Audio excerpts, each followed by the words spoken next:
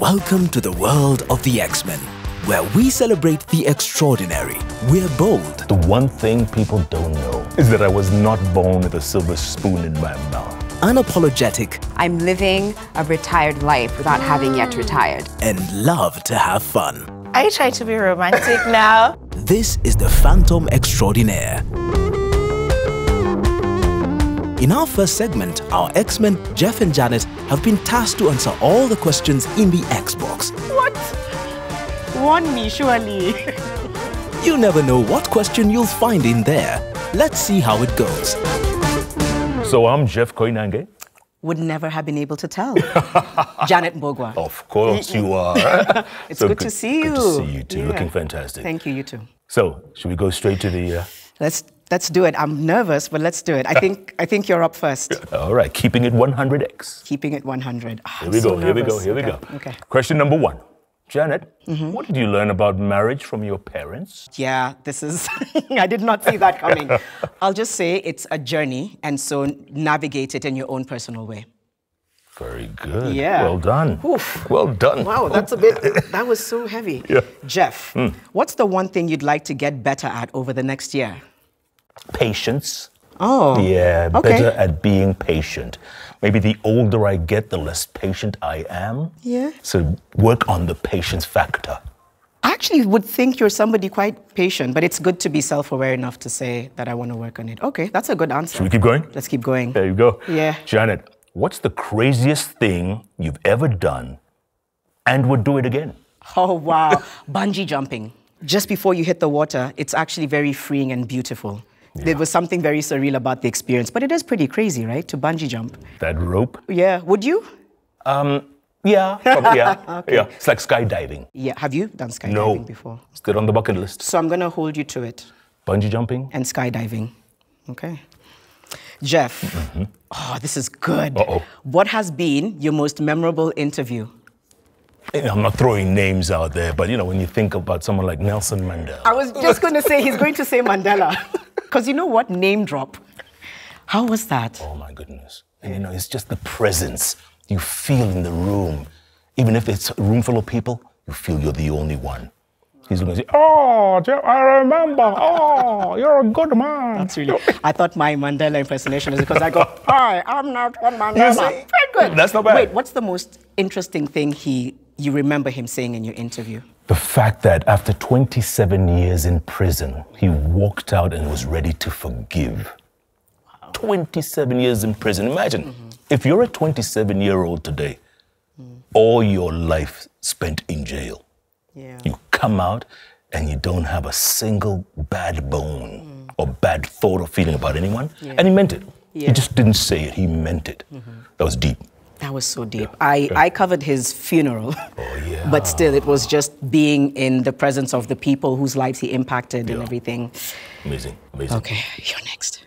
Janet, what's the most desperate thing you have ever done to get noticed? What? First of all, why am I getting these questions? First of all, why am I not being asked about my most memorable interview? You know what? Fine. Yeah. The most desperate thing I've done to get noticed by someone, maybe. Well, okay, there was this time in Malaysia. It was shortly after the tsunami, but I went there for uni. And sort of 3 days in, there was a benefit concert, and all these celebrities were in town. I was a young college student with my friends, and so Boys to Men were walking past, and I don't know if this is, but we screamed like crazy to the point where we had the press's attention because we needed their attention. We were like, it's Boys to Men. We will never see them again. We've loved them all our lives. So that was the one thing I remember, because we were almost climbing over the rails trying to scream their name, and I was leading the chant. So maybe that's the craziest thing I've done, is scream after a celebrity. And eventually they came back and we had a chat and signed autographs, and that was that. Boys to Men. Boys to Men. But good times. Say, good times, good and fun times. Do you say? Whew. Jeff. Yeah. What's the naughtiest thing you've ever done while in school?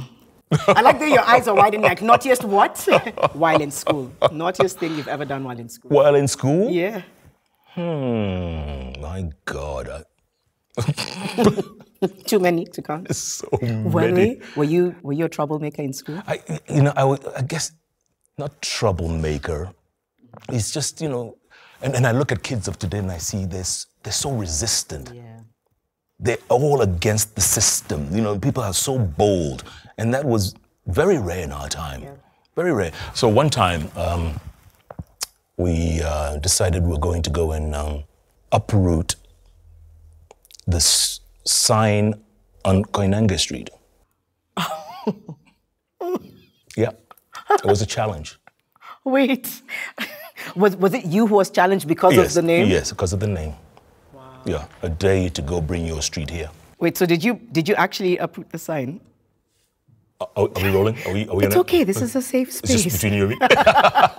Wow, so you're just going to leave it as is? Next question. I feel like I know the answer. That's a good one. Those were fun That's times. a good dare, though. It was a good very dare. good dare. Remember Central Police Station right around the corner? True. I'll have your back if that counts. Thank you. I got you. Appreciate that. Janet. Yes.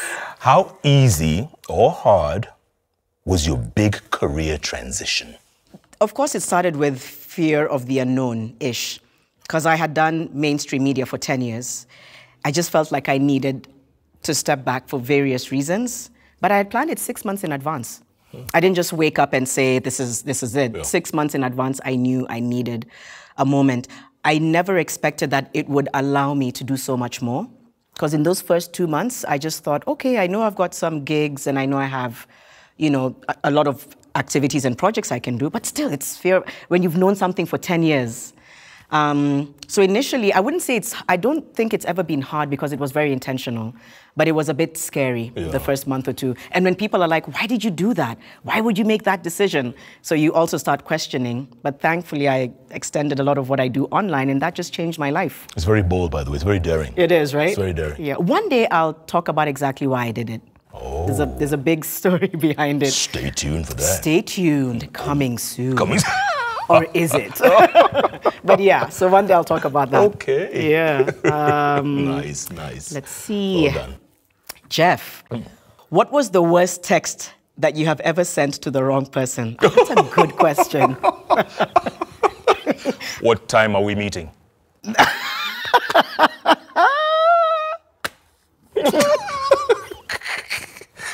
Yeah. What time are we meeting? Okay, please tell me how that story No. ended. No. Can you imagine? And as soon as you send it, You're like, oh no. you know you send it to the wrong person. Wow. And the answer is, huh? Janet, how are you making your mark in the world? I think by using my platform in whichever way to make people feel like they're allowed to thrive. So I'm hoping my mark will be that she allowed me the space and the platform to either impact change or to be myself or to share my truth. I guess that's what it would be in a nutshell, yeah. Jeff, what's one topic you could talk about on end? Fatherhood. Really? Yeah. What comes to mind when you say fatherhood? What's the one thing that's made you have that broad smile on your face? Just, the feeling that little person depends 110% on you. They're so helpless and, they cannot do without you. And you're the one who's going to make sure that kid will grow up to be whatever they grow up to be. So it's incumbent upon you. Like you have young children. Yeah. So they depend on you. Yeah. And I can talk about this till the cows come home. I think and the joy of it. I know. I love how it sparked that joy in your face. Definitely. Yeah. I could talk about motherhood and parenthood to no end. So it just changes your life. You hear it all the time until you become one. Yes. And I keep telling people, I feel like I was reintroduced to myself when I had my children. Look at that. Yeah, it gave me a whole new perspective on just being very intentional. Yeah. A whole love that you can't quite describe. It's as daunting as it is beautiful, I think, parenthood. Love it. Love it. Okay, Janet. Yeah. On a scale of 1 to 10, how comfortable are you with public displays of affection? Maybe 1. Seriously? Yeah, seriously. Holding hands? It's funny, I've just never been a huge fan. I'm not averse to it completely. I'm generally pretty private in that department. So public displays, yeah. Wow. Maybe a few glasses of wine in me and could change that.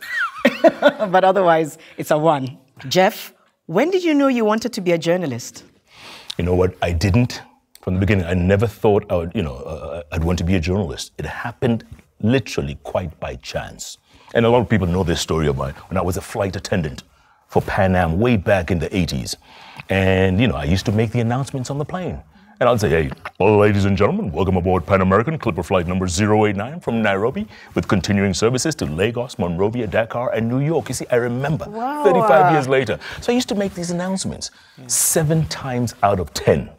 Passengers would be, oh my goodness, oh, is that an audio recording? Is that a real voice? Passengers, strangers. Wow. And then my fellow flight attendants would say, no, it's that guy over there. You see that guy? It's that guy. After the service, when I'd walk through the aisles, like how flight attendants do, and they'd say, listen, young man, listen, you're wasting your time. Go do something with that voice. One day you'll make a lot of money with that voice. I had no clue, Janet. I had no clue. And from then, that's when I discovered that's my talent. Right there, deep in my throat, that's my talent. That's such a beautiful story. Did you immediately follow through, or did it take you a while? It took me a while. Yeah. In the beginning, we'll be like, come on, man, I'm having fun. I'm acting. This is great fun, and I'm flying the world for free. I said, no way, no way. But yes, after a while, then they kept insisting, go to school, get that degree, become a journalist. Imagine. Here you are now. And the rest, as they say, is history. I can't say it in Jeff's signature. And the rest, as they say, is history. Oh my. That was an oh my. I'm going to practice that. Okay. I'll steal that signature line. Janet, yeah. What's the hardest thing about writing a book? Trying to make everyone around you understand the vision. Because you've got yourself, then you have the publisher, the editor. Sometimes it's very frustrating because you know how you want the book to come out. You know what message you want it to bring out. Sometimes, there's pushback because there's people who say, we've done this for many years. And I say, I respect that this is my vision. So I would say that, I think, was the hardest thing about writing my first book. And just, it's daunting. Like, who writes a book? Yeah. I know how many have you published now? Two? Yeah. You? 1. Well done. Well, the second edition I've also, published again. Well done. But yeah, you too. Well done. What about for you? Starting. Okay. All the thoughts are in your head, right? Yeah. You know this thing. You can see this book yourself. But then, starting, getting on that laptop, and then starting. What's the first line? What's the first chapter? How do you start? That's the toughest part. Yeah. And then, of course, midway through, you get writer's block, right? I'm sure that happened to you. Yeah. Midway through, it's like, oh goodness. Where do I go from here now? What happens now? And did you have a deadline for when it needed to be published? No, I didn't have a deadline because I didn't have a publisher in the beginning. Yeah. It took me 7 years to write my second book. Wow. 7 years. Okay. This is going well. This is really going well. It is. I'm having fun. I'm having fun getting to know you. I haven't known you like this. And there's a lot of similarities somehow. There are, yes. Look at that. It's really good. So, Jeff, what have you learned about people from interviewing them? You learn that everyone's human. And sometimes we look up to some people and say, my God, this person, this, that, the other person. And you learn they're human at the end of the day. Yeah. With their insecurities and fears. Oh, absolutely. Absolutely. Yeah, it's a lesson every day. Every time you think you know something, you learn something else. Now, who wrote these questions? I know. These people, this is deep, man. Jeez, deep. Man. We're supposed to be keeping it 100. Let's just have some, banter. Yeah. It's like, no, open up about your lives. Pour out your hearts. All right, yeah. This one's a good one. You like this one. Janet. Yes. What are you most proud about during your traditional media years? Oh, that's a nice one. Yeah. I think the one thing I'm proud of is that I never lost the will to want to do better, that every bulletin has to be a great bulletin, and being very intentional about that. And I think it paid off because people still appreciate it. They say you're only as good as your last broadcast. Exactly. Oh, there you go. Well done. Thank you. Oh, that was a nice one. What's the silliest excuse you've ever used to get out of a date? I've got diarrhea. Warn me, surely. Hey, there's a ton of easy excuses you could have used. I had to go there, eh? And yeah, so you said I need to go, yes. and then Like, you went. No, it was on the phone. It was like, I can't make it because I've got the runs. Okay. Yes, and Yeah, you can't fight that. how can do you fight runs? Yeah, diarrhea is a good one. Yeah, it's a good run. No pun intended. Wow. Now that our X-Men are well acquainted, it's time for the Tastemaker's verdict. We challenged our X-Men to rate different things out of 10. Okay, so Here's the next section. next section we're rating these from 1 to 10. Okay, since I started last time, why don't you go, Jen? Love it, thank you, Jeff. Okay. Hiking. Oh, 8. Ooh. Love hiking. Love hiking. Yeah, I've done Mount Kilimanjaro, all the way to Uhuru Peak. Yeah, 5,890 meters. Mbarabara. I'm a bit non-committal, so I'll just say an average. Okay. You know. You give him a 5. Give him 5, All right. 6, yeah. He's tried, huh? Yeah? I mean, the fact that 6, maybe 6. Yeah, he's very relevant. Yeah. Yeah, I'll go with 6 too. Okay. I'll go with 6. Oof. These things, now I'm even scared. Oh gosh, Ndudi. It's a tough one, right? Yeah. Yeah. Midway, I'll give him 5. Yeah. There's There's room room for for improvement. Yeah, I'll give him 6, 7. Okay. National Park. 8, right Yeah, up there. It's very calming. Yeah, Very so calming. Your turn. Tupac. Yeah, Tupac. Yeah. That's a shout out to all hip hop fans. 10. I'm from giving Jeff. him 10. You're giving him 10. 10. When I was young and my mother had me, 17 years old. You can keep going. No. Oh, come on, that's a whole album. Waiting for an album. That's true. Oh, you ready for this? No, I don't think so. Gekomba. Oh. 1 to 10. 1 to 10. 8, 7, 8. You get some of the best, best stuff. When's the last time in you were there? Ikomba. I haven't been there in a minute. Sometimes I have maybe somebody help bring me stuff, yeah. but when I... But you have your contacts in there. Yeah. Mutura. Good stuff, huh? Oh, I love The it. best. I love it. Yeah. And maybe that's why I got the runs that time. You didn't actually have them, but No, you convinced yourself you did. Convinced myself. Because you were trying to get Yeah. out of the date. Motora out of 10, 9. Yep. Solid 9. Especially well made. Well made. Yes. I'm with you on that. It has- 9. If it's well made, it's some of the best tasting. juicy. Now I want some. You know? Now I want some. Yeah. Gengetone. It was nice at first because it was fresh, it was honest, it was fun. 6.5, 7. 7, maybe 6.5. Yeah. Yeah. Matatu. 8.5. Yeah. Because when I first took a matatu, and that's 30 plus years ago, it was 4 shillings from Banana Hill to Old Nation Center. And those were, it was so fun. It was so safe. It was such a great time. Yeah. 4 bob. 4 bob. I can't even... Yeah, 30 plus years later, it's evolved. It's a culture. And it's a way of life. Yeah. Oga movies. Oh, this one now, again, damned if you do, damned if you don't. You know what? For the fact that they churn them out like every second, props to turning it into a whole industry globally. For that in itself, I'll give them, a 7. But to be honest, it's just not my cup of tea. It's not my cup of tea. Yeah. It's not. But I love what the industry has done. I lived in Nigeria for 5 years.